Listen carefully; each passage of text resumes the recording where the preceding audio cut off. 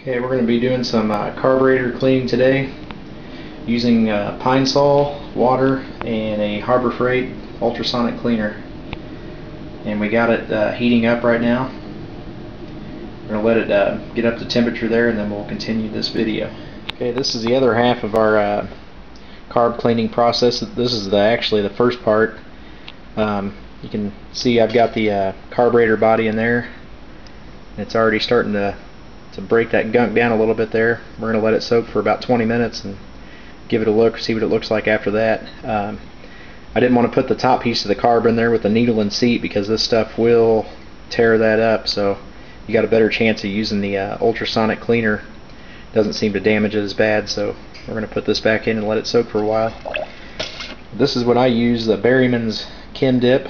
I think I got it at Napa or O'Reilly's, one of them. Pretty good product. It does really good. I use this as the initial clean, and then after that I throw this into the ultrasonic cleaner with the solution there and let it go, run it through several cycles, and just don't get in a hurry with it. But I have found out that using this, it does turn out a lot better by using this stuff first and letting it soak in there, and that carb will come out looking like new. Sometimes you got to scrub it with a toothbrush a little bit, put it back in there, and let it soak again for that real heavy duty stuff. So we'll continue this.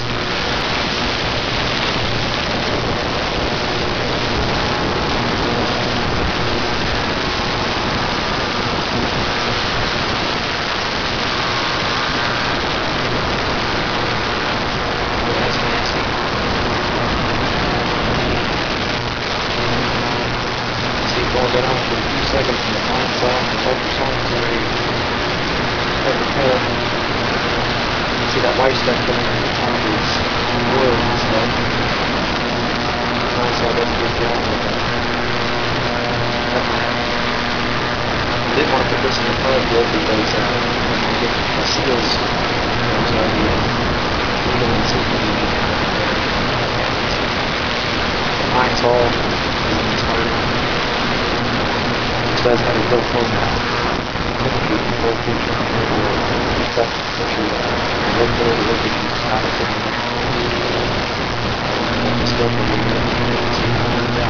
Okay, I ran it through 3 480-second cycles there with the heat on this part, on the upper part there, the needle and seat assembly. And this did not go in the chemical bath. This just went in here on the Pinesol and water. As you can see, there's just a little bit of crud left in there, and the needle and seat is nice and free now. So put that in the camera there. Before it was a little bit sticky, so that's got it loosened up really well. I'm going to run it through a few more cycles,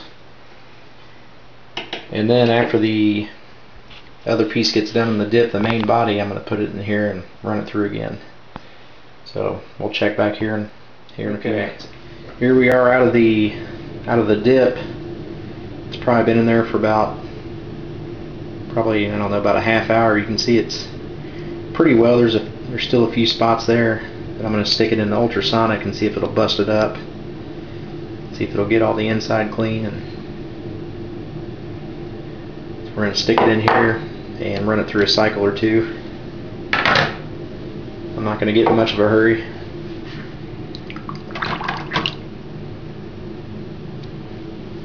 And we'll put the lid back on, and we'll turn it on, and we'll run it through a few cycles there, and then we'll come back and show an update and see how it did there. Okay, we've ran this through about 4 cycles, and whoops. Pull it out and take a look at it.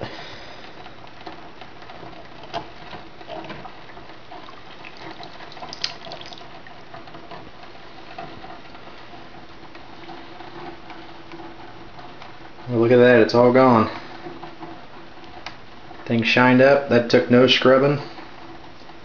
That was just put in there with the Pinesol and the ultrasonic clean.